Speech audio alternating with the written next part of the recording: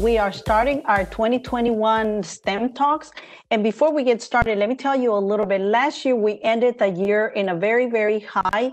We had our conference, we had our community day, we had over 6,000 individuals joining us from everywhere, from UK, Mexico, 42 states, Puerto Rico, and DC. We had individuals that spoke to us from like Danny Olivas, who went into space, spent some time in the space station. We had Jose Hernandez, we had Dr. Kelvin Mackey, and DJ Vanas, and we had an incredible experience with all of you. So we ended the year in a really, really high for all of our participants. We're starting the year in my opinion, equally or even with such an incredible speaker that we're bringing to you all, Dr. Richard Tapia from Rice University. An individual has received so many honors, and I won't name them all because I would like for Dr. Tapia to share them with you. I will let you know that some of them, he is the first Latino to receive the recognition, and in some of those, he's still the only Latino to receive those recognitions. So without further ado, Dr. Tapia, I turn the mic over to you. What I want to do is, tell you about my life. So my life, the title of my talk is My Unlikely Journey from the Barrios of Los Angeles to the White House and the National Medal of Science. So that's a long trip, okay? And there's a lot of things in between. So I just want to share with you my life. Hopefully it will motivate you to continue in your pursuits, and that's what we're doing. So let's go with my life, okay? As I grew up in Los Angeles, okay, my parents were from Mexico, I always fought for identity. So there's an identity crisis for underrepresented minorities growing up in the United States, and especially if you're good in science, engineering, and mathematics. They tell you, you don't belong. Why are you there? And I had that situation in high school and beyond, okay? And even a struggle for identity. In the United States, I was called Mexican. And I said, and in Mexico, when we went to visit, I was called gringo. So I said, where do I belong? Okay. They don't, here they call me Mexican, and in Mexico, they call me gringo. Okay. And I had to grow up with this image, sort of a negative image with the term Mexican American. Okay. And the implicit belief was, your kind is not quality. You do not belong in quality activity. Now, if you're all your life, you don't belong, you're not supposed to do it, okay? Even if you're upfront, you don't accept it. Sometimes when you have to cope with failure, and everybody copes with failure. I mean, failure is a part of every successful person's life. You have to start to say in the back of your mind, well, maybe they're right. Maybe I don't belong, okay?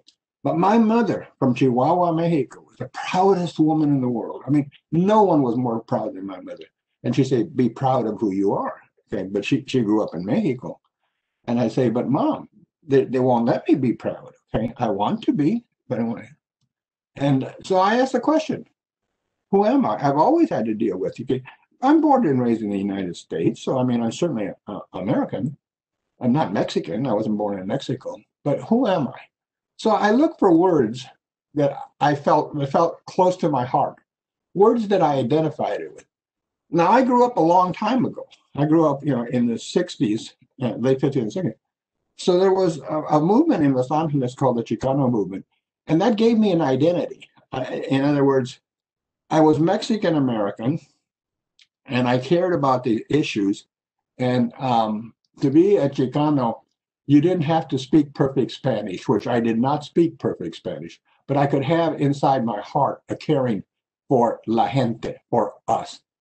Then I came to Texas, and I've been in Texas for 50 years. And I really embraced the word Tejano, and I really embraced what Selena did for the image. I mean, Selena was wonderful. I happened to see her a couple times. And actually, I have a video with Becky Lee Mesa, who played Selena in the movie at a young age. She and I have a video together. So I'm very proud of that. Then mathematician. I'm a mathematician, and I'm proud of that too. My daughter asked me, Dad, do you love mathematics? And I say, yes. And she said, I don't see how anybody can love mathematics. And I said, well, I do, Becky. And so those are the things that in my heart, if you look in the corners, you'll see a little piece of Chicano, Tejano, and mathematician. Okay.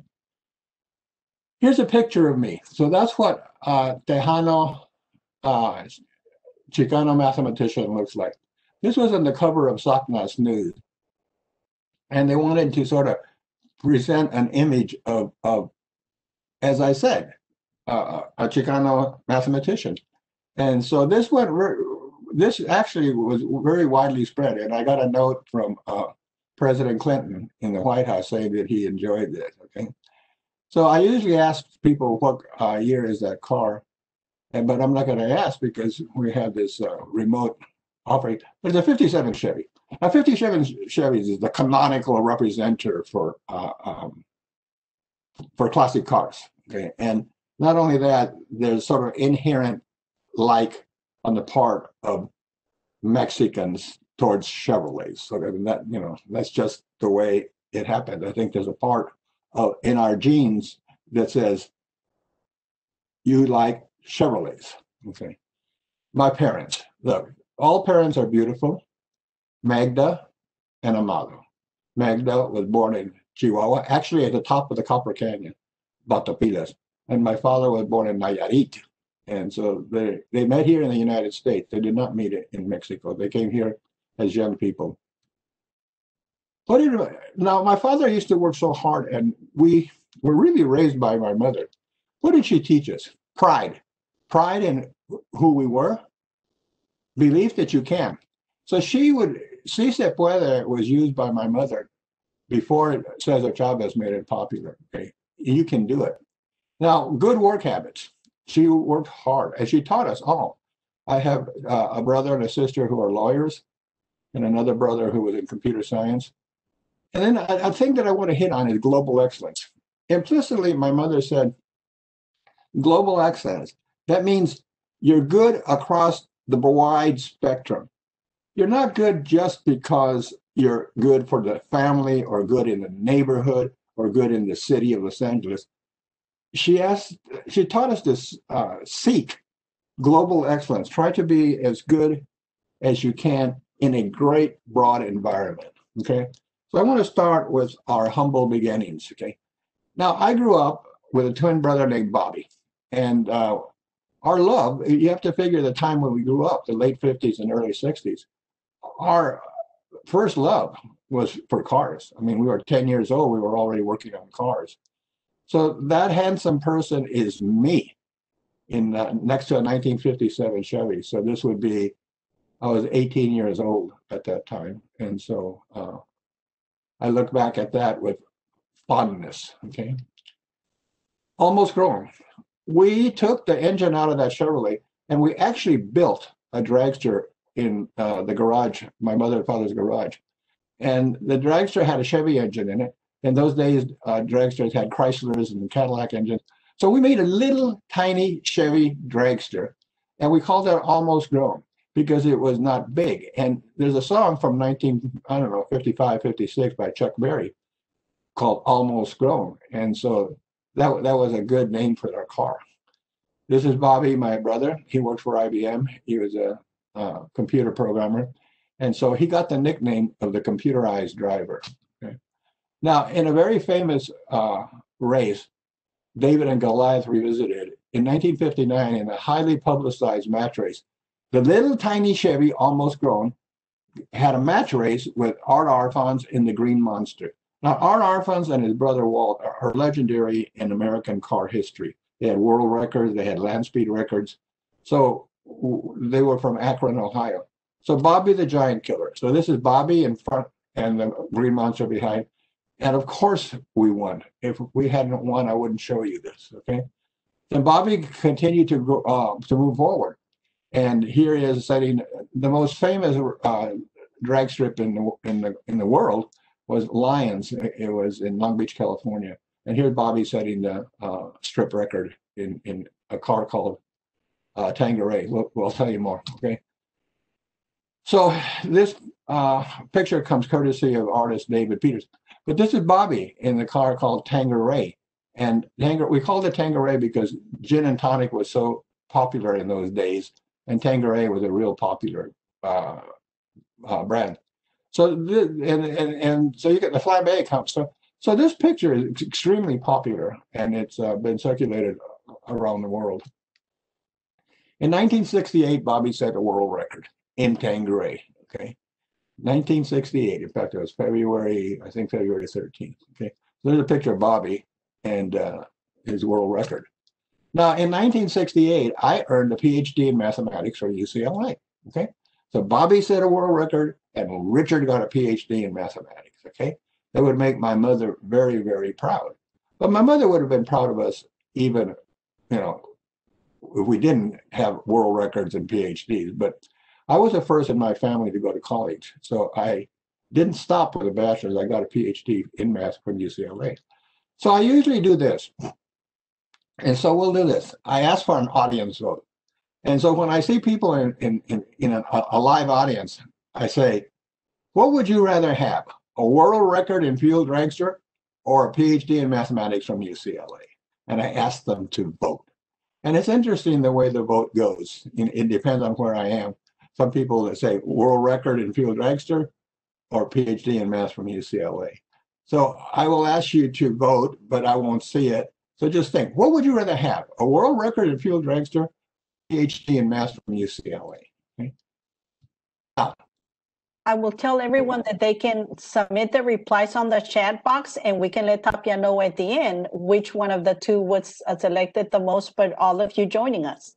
that would be fine, Rafael. I would love to see that, because it does change depending on where I give the talk. Okay. And last time I gave it at Rice, most of the people said, oh, they want to have a PhD. But anyway, so this is examples. So I've given you two examples of global excellence. Bobby setting a world record. It wasn't the world's, he wasn't just the world's fastest in our neighborhood or in the city. It was the world. And my PhD is essentially well-respected. UCLA was a well-respected school. So those examples of world excellence, of global excellence. Now that was stage one, cars, our love for cars, okay? And it was, it was really true and clean and sincere, and it molded us. Now, stage two on me is happiness and early successes. So that's Jean. Jean is New Yorican, born and raised in New York, Puerto Rican. Her parents from Puerto Rico.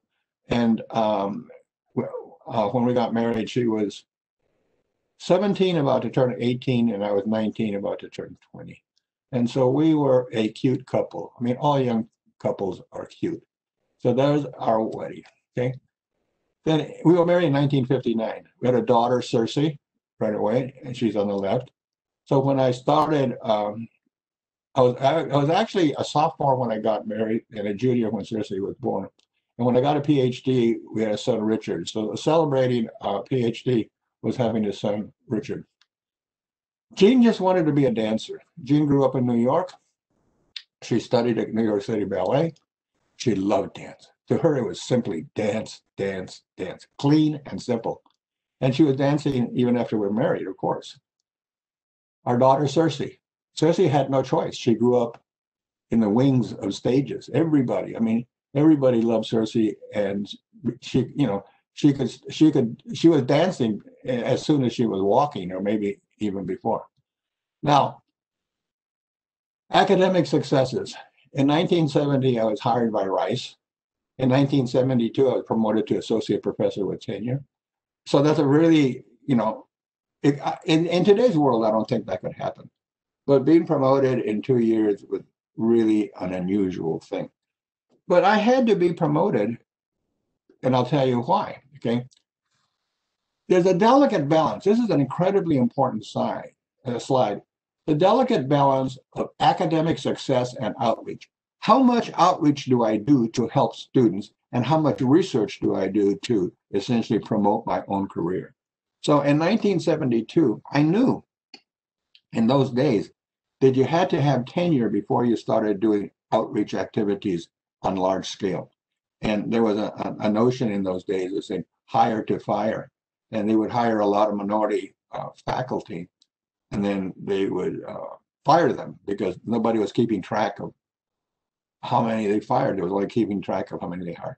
So I knew I needed tenure. Okay, Now it's a time to embrace giving back in terms of addressing underrepresentation. Okay. I saw students that needed help. I could help. I have been there. I understand. I have tenure.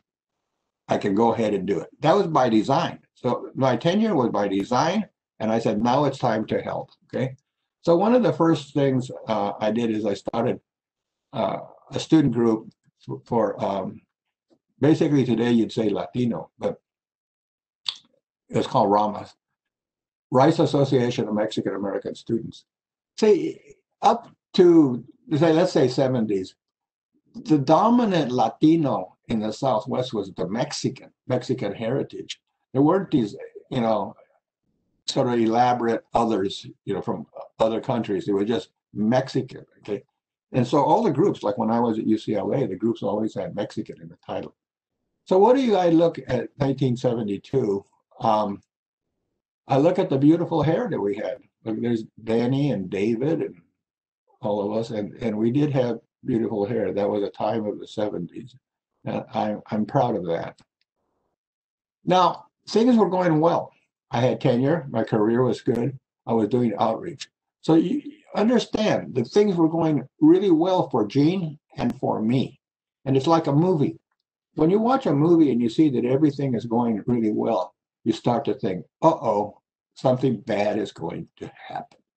So in the movie of my life, things were going good, but along came personal tragedies. In 1977, Jean, who loved nothing but dance, and she had a very successful dance studio in Houston. She had 450 students. That was her life. She was diagnosed with multiple sclerosis, and she couldn't dance anymore. She couldn't teach. So she had to go to a wheelchair. In 1979, it was myasthenia gravis. So that's two, multiple sclerosis, myasthenia gravis. But the biggest tragedy of all was 1982. Circe had grown up in Houston. She went to the High School for the Performing and Visual Arts, and she went to UCLA. She danced in the freshman class, and she said, I'm told that she was the only freshman to ever take the lead role in the freshman in the dance performance at UCLA. Then she told me, Dad, dance is not in universities. I'm going to New York. So she went to New York and she danced. And then she told me, Dad, there are 500 young women in New York that are better than I am. I'm coming back to Houston. I'm going to go to Rice. I'm going to study computer science. And I will always enjoy dancing.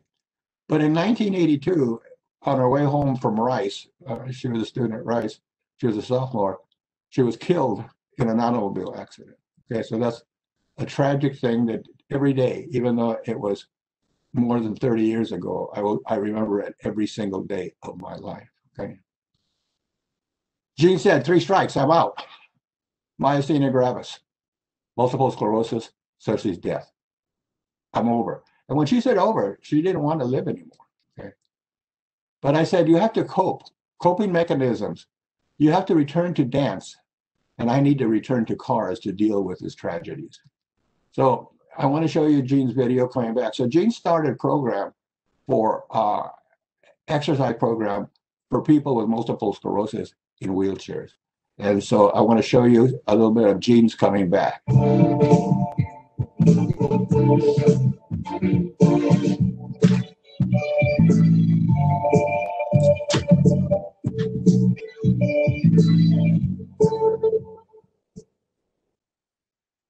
I'm ready. Are you ready?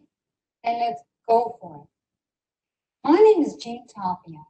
I have multiple sclerosis and myasthenia gravis. Exercise has really improved the quality of my life, and I know it can be. Jean appears on national TV instructing the Los Angeles Multiple Sclerosis Society. Oh, yeah. Okay, now we have in our audience some members of the Southern California chapter of the National MS Society, and I understand they're most anxious to share in this exercise program with you. What are you going to show them? Oh, texting the messengers can do, right? Okay, I'm ready if they're ready. okay, go on over. Rob is there with them, so go on over. Sandy, thank you very much. We're set. I might say, too, these are just great upper body exercises for anyone. Are you guys ready? Yeah. All right, Dean, over to you. All right, gang, let's do it. I'm gonna exercise that too. All right, the first thing, let's just take a deep breath and lift up those arms. Inhale, exhale, lower those heads and the shoulders down. Do it again, feels good. Deep breath through the nose. Everybody do it. Exhale. Okay, so Jane, that was Jane's way of coming back and dealing with Cersei's death and with her multiple sclerosis and things. Now, when she was in LA, that group of multiple sclerosis people in wheelchairs in LA, they didn't like this bouncy young Texan coming in. So they gave her a bad time. But I told her, Jean, just hang on. They're giving you a bad time. They actually made her cry. And I said, they're testing you. Hang on. And that was in rehearsal. And so when the live show came on, they were wonderful. And Jean succeeded. So that was Jean's way of coming back. Now, my way of coming back was going back to cars. So we built a car, 1970 Chevelle Malibu SS called Heavy Metal. Okay, it was very, very successful. Now, I want to tell you right now, when I built a car, I didn't want people to say, "Oh, that's pretty nice for a professor," "Oh, that's pretty nice for somebody else." I wanted it to be global excellence. I wanted this to be the top in the country, and that's the car. Now, notice that it has a flavor of me. It has, instead of I had a monster painted in various places, like on the license plate and stuff. But that's me. That's my Chicano background and me in this car. And here we went all over the country showing the car, Jean in her wheelchair. And I remember one night in Detroit, Michigan, where it was snowing, and I was pushing Jean in the snow, and we're laughing and having a great time. And we won again in Detroit. And Detroit's one of the most, I guess, sophisticated car show cities. Los Angeles is fine. Detroit was number one. Example of global excellence, the car, okay? Now we're going to go to stage 5, a renewed commitment to understanding and improving representation in STEM. I had to take a break. I had to deal with Cersei's death. I had to deal with various things, okay? So how are we underrepresented minorities doing in education? So the first thing I want to say, I don't want to spend much time on this, the blue line and the red line. The blue line says that we Hispanics are really good at dropping out of high school. That blue line that represents Hispanics dropping out of high school. And the red line says that Asians are really good at going to college and more. So they're the extreme points, that we own the dropout rate and Asians own the college rate. And you should not be surprised at that, okay? Now, for good reason, the nation uses representation in the areas of mathematics, computer science, and electrical engineering as indicators of health of STEM representation. So if you look at this chart, we don't want to spend too much time on it, but let's go to computer science. And this is faculty, the top 100 universities, the percentages. In computer science, we have less than 1% are Black, less than 2% are Hispanic, and 27% are Asian. So I'm not faulting Asian. I have to compliment them. But they're 4% of the population, yet in computer science, they're 27% of the faculty. So we are indeed underrepresented. Look at electrical engineering. They're 28% of the faculty. Okay, so they have done well, and we have not done well in representation. We mean Black, Hispanics, and so Asians, okay? So, and yet, if you take the Hispanics and the Blacks together, we're 31% of the national population. We're 18% Hispanic and 13% Black. Okay, so national crisis. We need more underrepresented in STEM areas. We're here. So I like to say that we're here. You see us everywhere. Just go down the street. I'm in Houston, Texas. And if I go down the street, I'm going to see a lot of Black and browns. But I don't see them in the universities. I don't see them on the faculty of Rice University. We're here, but we're not there. So where do we earn our degrees? Okay. The Hispanics is civil engineering and sociology. African Americans, sociology, political science. Females, sociology and psychology. White males, anything but sociology. Asians, electrical engineering, mechanical engineering, computer science. Okay. So we don't go into the areas as Hispanics and African Americans, the STEM areas, the so-called STEM areas. We go into the the disciplines on the other side of campus. Now, I have a center and we do outreach, and it's called the Richard Tapia Center for Excellence and Equity in Education. And I run various outreach programs, okay? Graduate programs, undergraduate programs. And ELA was Empowering Leadership Alliance. AGIP was a program that produced graduate students that tried to direct them to the professor. Okay, it was Alliance for Graduate Education and the Professor. Originally, were founded by NSF, but then I had to pick up support after NSF. The word you use is sunsetted. They no longer had money. Here's the Tapia Center. Now look at those beautiful pictures. I mean, they're beautiful because the people are beautiful, and there's so many of them. Okay, so we influence, and today we still have programs. We have summer programs for professional development for teachers. We have for high school students, and so these are just pictures of the Tapia Center involved in various activities at various conferences. Okay. So the efforts we were funded by NSF from 1999 to 2012. I mentored or worked with 89 PhD students. These are all underrepresented minorities. There are 31 African American, 24 Hispanic non-Mexican, and 31 Mexican American, 3 Native American, 53 men, 36 women. So we made a mark. I mean, we really did a lot through the Tapia Center and through these programs. So now I just mentioned that the new kid on the block are the Rice Tapia camps. We run them last year. They were remote.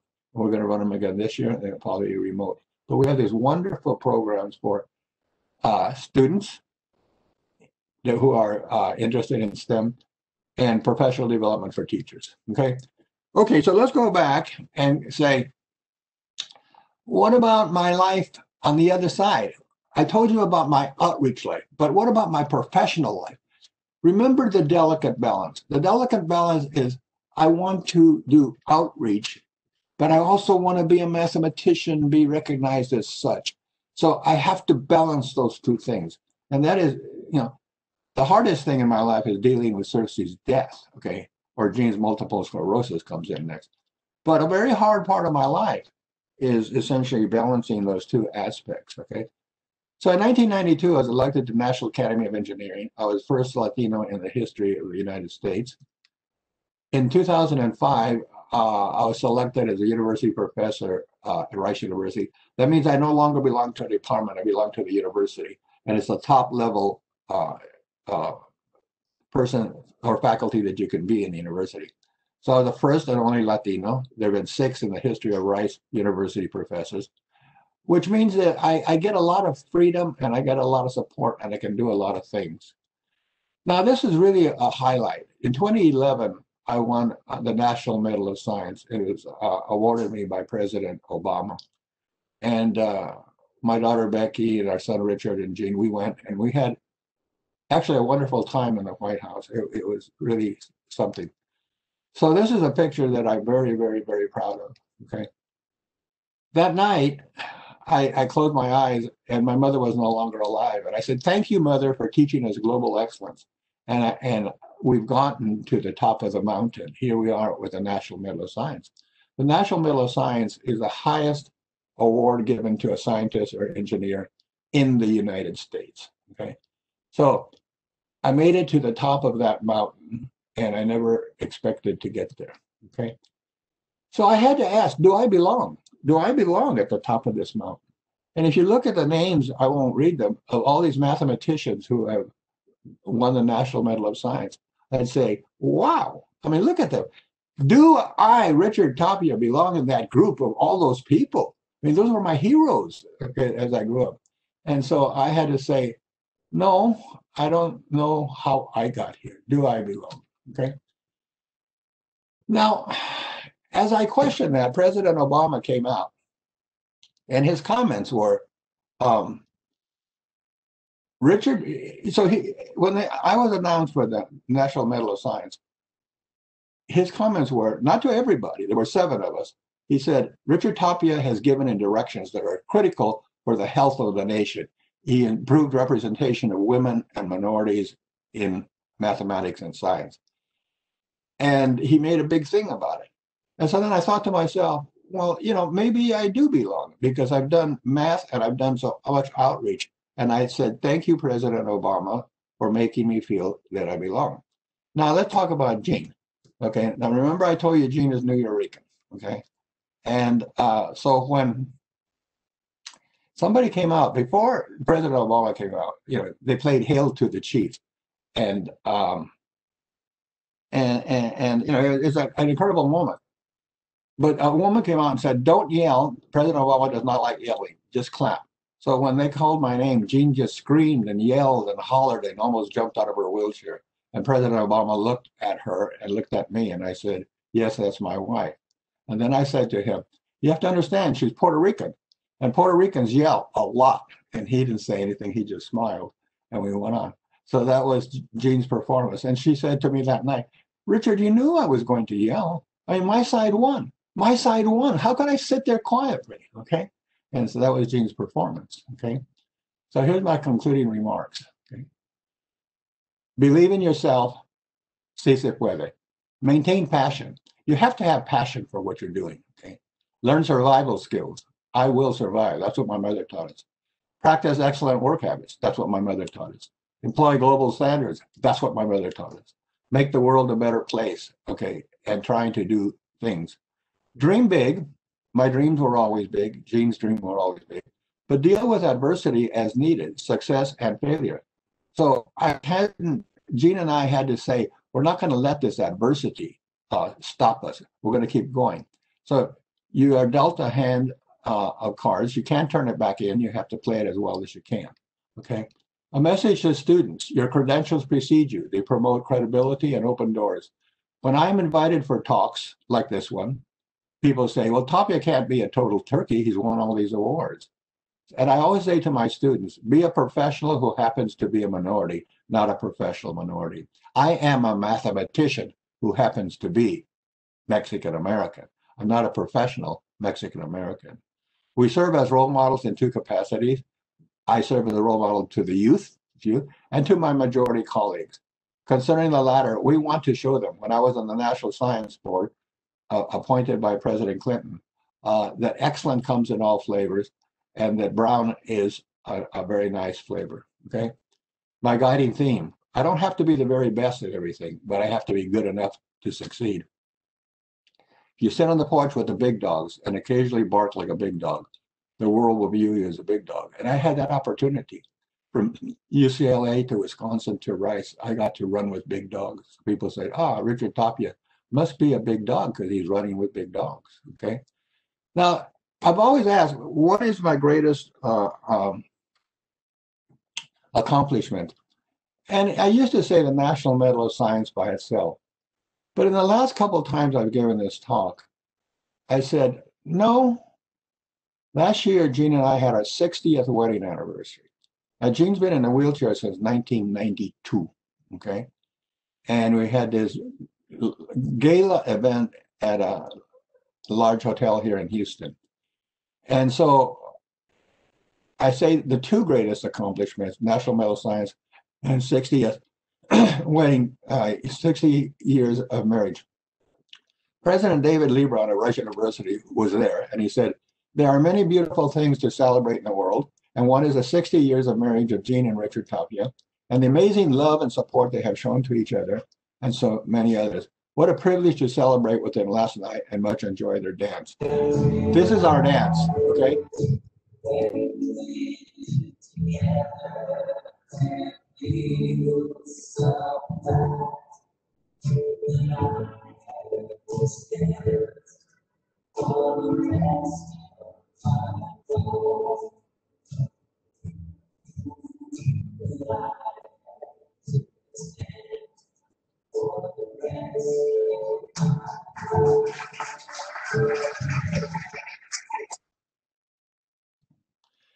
There's Jean and me, and the wedding dress is modeled after the wedding dress she wore when we got married 60 years ago, and it was a very wonderful event.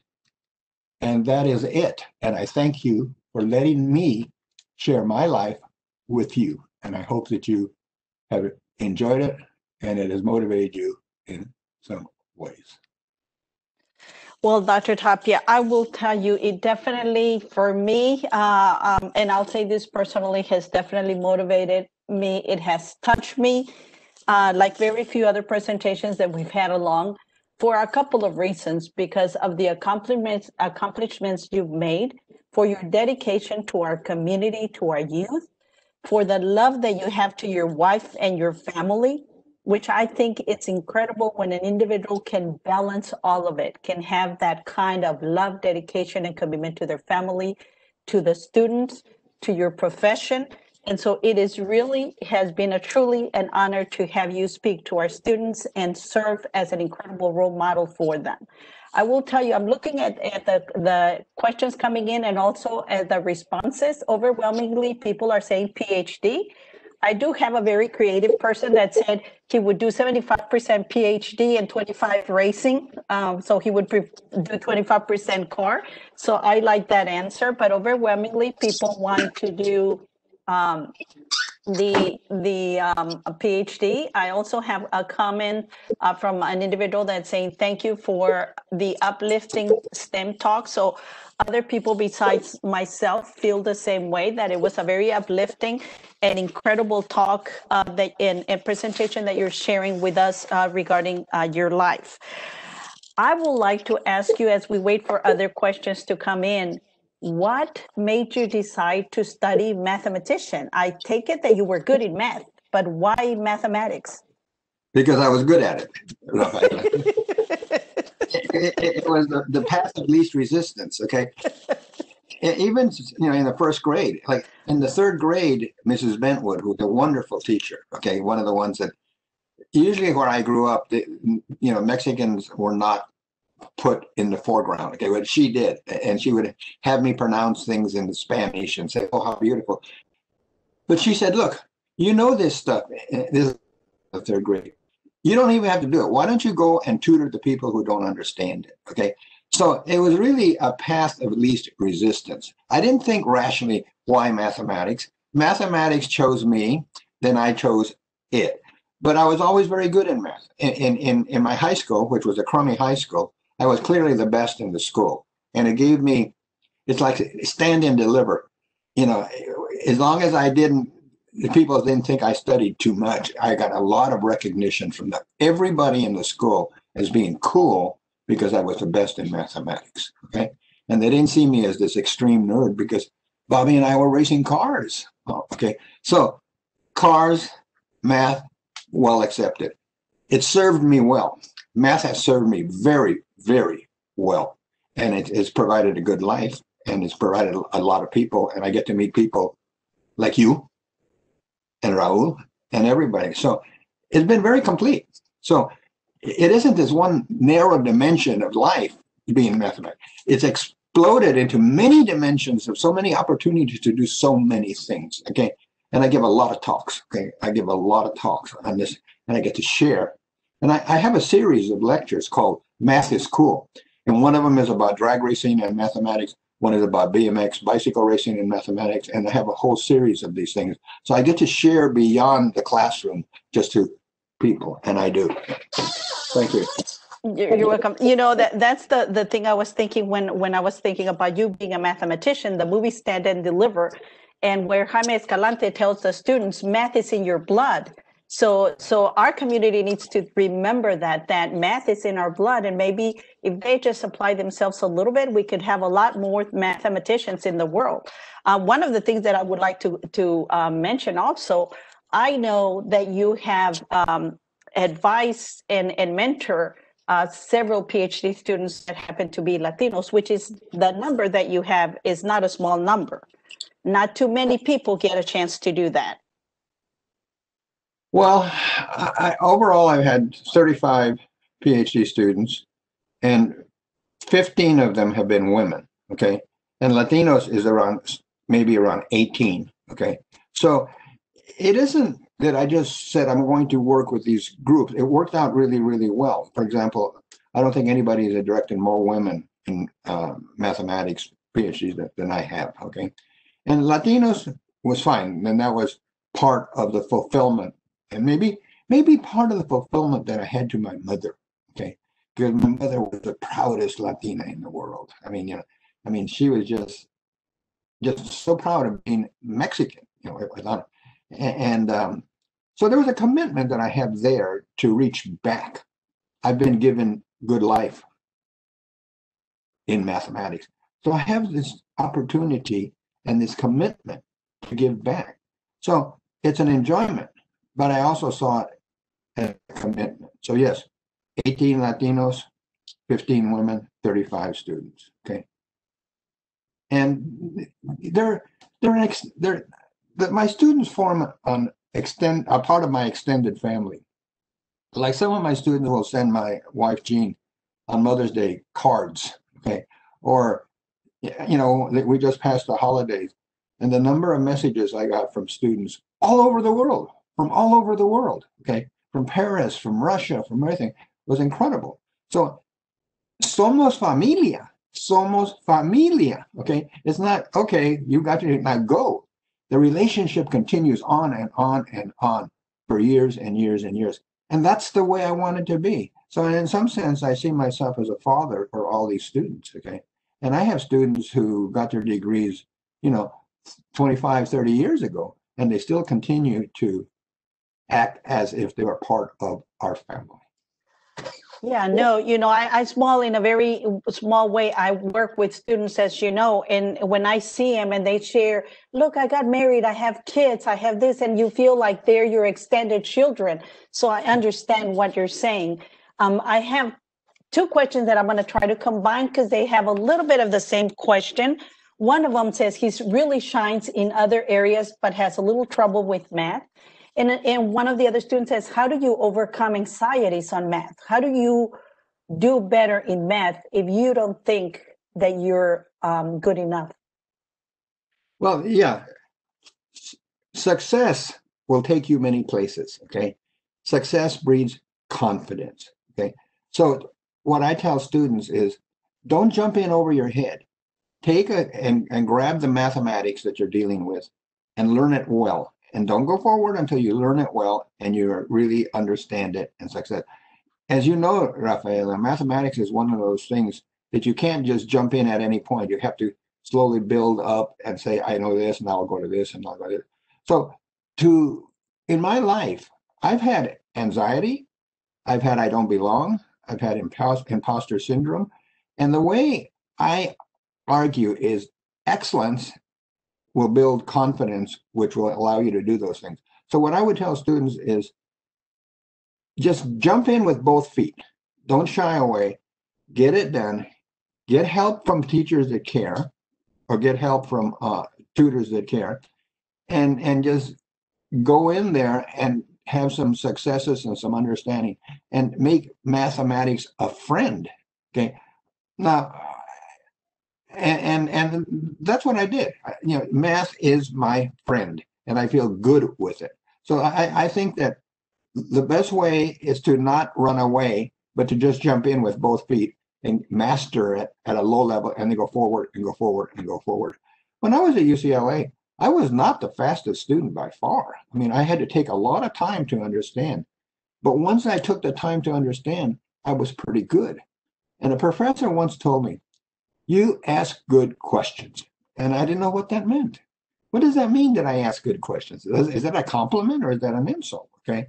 And then I realized as my career developed, it was a compliment. See, because that means once I started to understand the material, I would ask good questions.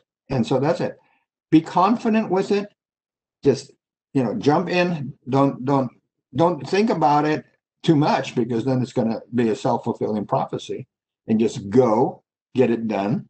And that's a way, like my son's a musician. He went to North Texas State in music, but he loves math, and he's always asking me math questions and things and stuff like that.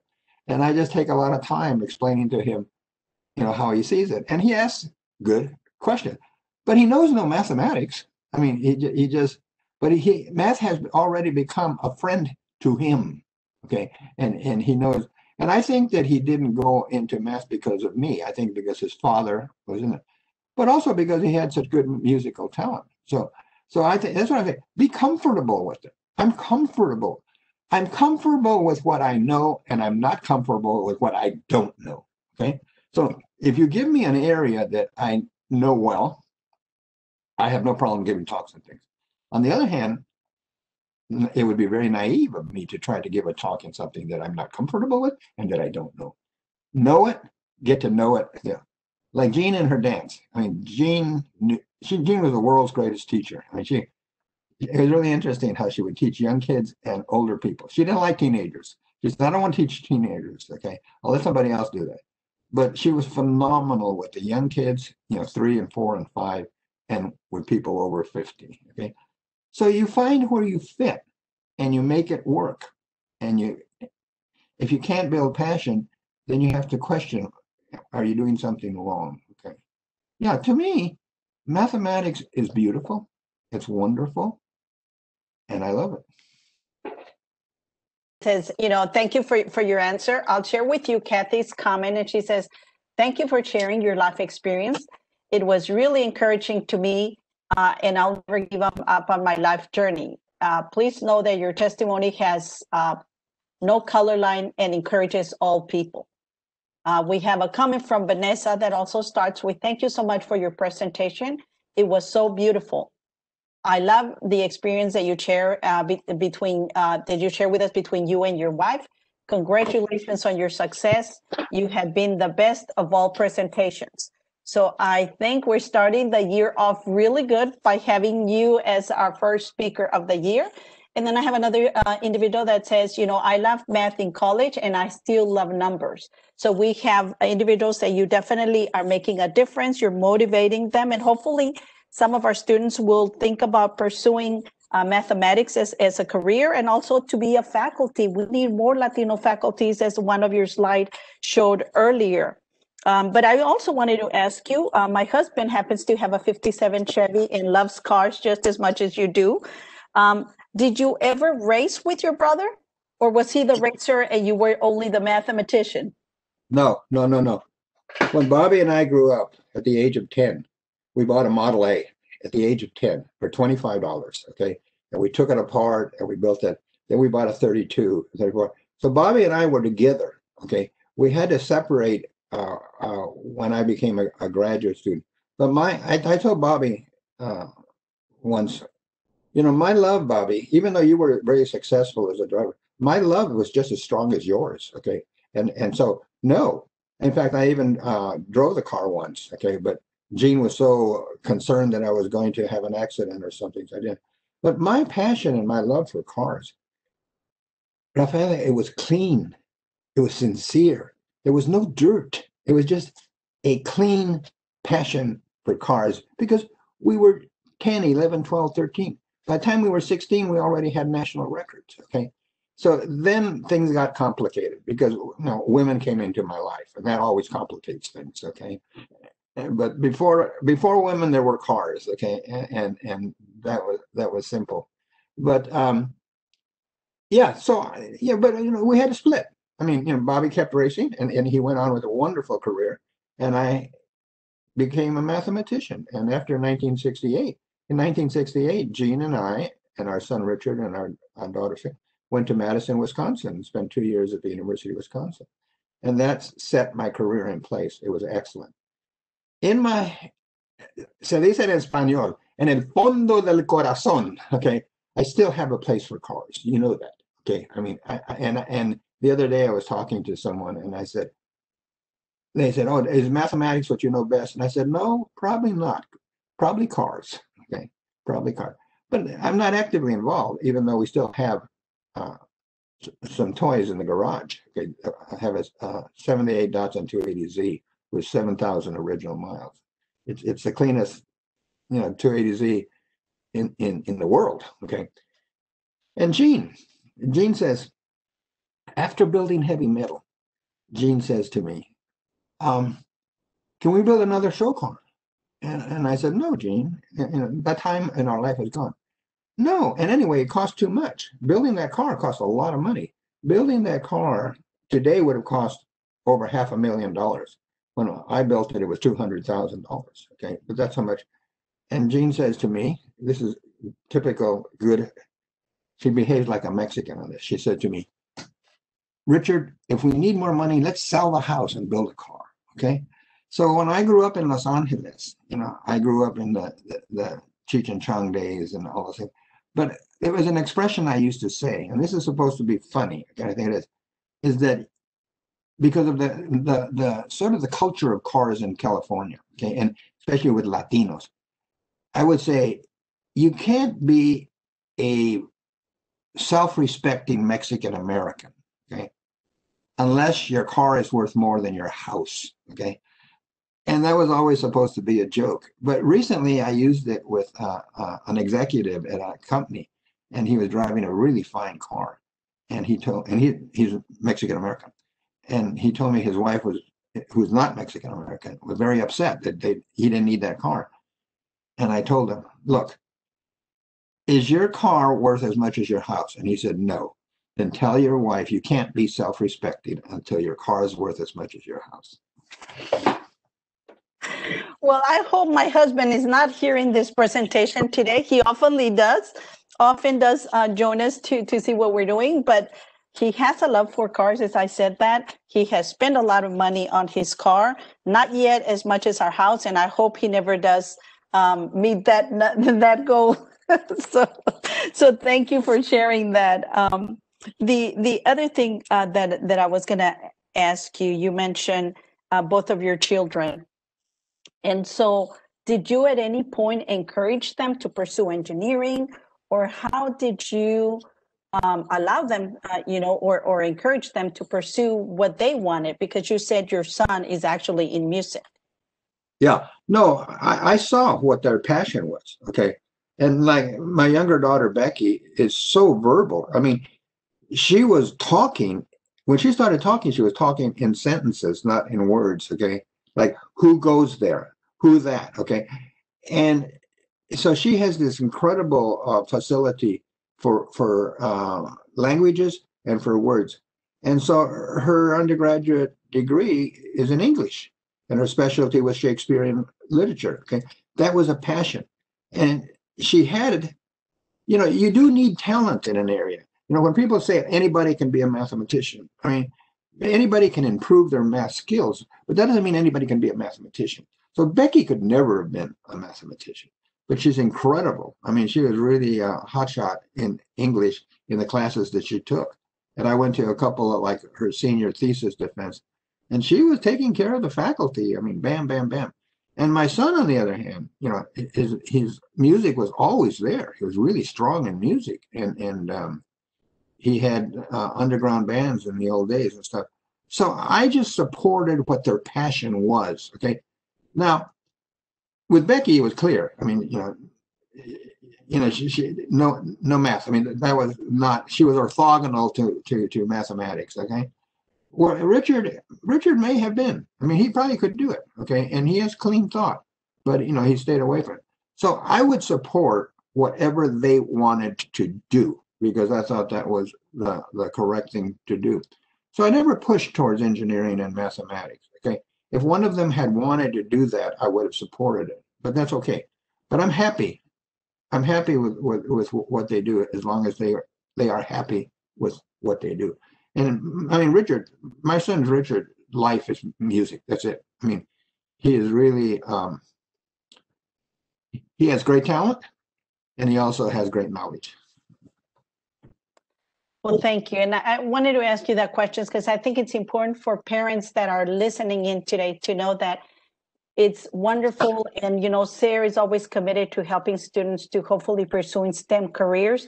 But we definitely want students to pursue what really is their passion, what they're going to be doing in their lives and excelling in those areas.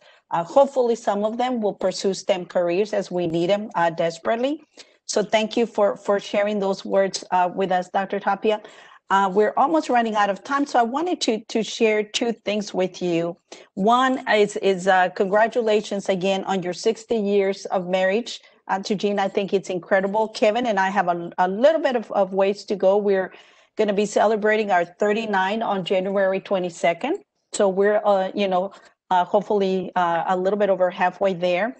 And I love what you said, that your mother shared with you, that excellence comes in all flavors, or in all colors, as sometimes we say. I think it's really important for especially our youth to remember that excellence comes in all flavors, all colors, all sizes.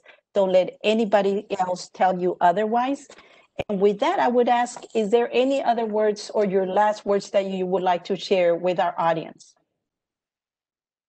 Just what you just said was excellent. Okay. In other words, believe in yourself. See, just believe in yourself. Okay. And work towards that goal. When I was in the National Science Board, President Clinton appointed me to the National Science Board. I went in, and the first meeting I got beat up. I mean, everybody was contradicting me and telling me these things. And so Jean, as a good Puerto Rican, she said, "How was the meeting?" And I said, "They beat me up." And she said, "Ay bendito. Next meeting, I'm going with you." Okay. And I said, "No, Jean, you don't have to go with me. I have to find out what I did wrong." And what I did wrong is that I wasn't prepared. They give you a book like the week before you go to the National Science Board meeting, and they have the topics they're going to discuss. And what I would do is I would just look for topics that interested me, like representation or gender equity or underrepresented. But then I didn't discuss the other things. And so I was losing credibility because I was too narrow. And so the chair of the board, his name was Dick Zare from Stanford, he said, "Richard, you're losing credibility because you're too narrow." So then I started saying, okay, I'm going to spend a lot of time, prepare myself, and go in. And my objective was to say, I want somebody to say that Richard Tapia is one of the more important members of this board. And I did. But I had to work at it, and I had to think what I was doing wrong. Confidence and excellence will take you many, many places. And that's what I think I implicitly learned from my mother. And I certainly learned from trial and error here. Okay. I hold my high. Okay. And and I'm proud to say, here I am. Okay. And I don't come in excessively humble. Okay. I'm not an excessively humble person, although I am respectful in all ways. And so I want the students to say, I believe in myself and I can do it. Okay. And that's what I want to do. And that's my life. I mean, this is my story. This was my life. That's it. And I hope that people can learn from the things, because there are ups and there are downs, and adversity comes. Adversity comes, and you deal with it. And Jean didn't want to deal with Cersei's death, but I helped her, and we went to California. And in California, she had her successes, and it was very rewarding. I will read two more comments. The last few, we're getting way too many to read all of them, but they say, thank you again for a great presentation. Happy anniversary to you and your beautiful wife. Thank you for sharing your testimony. Be blessed and stay safe.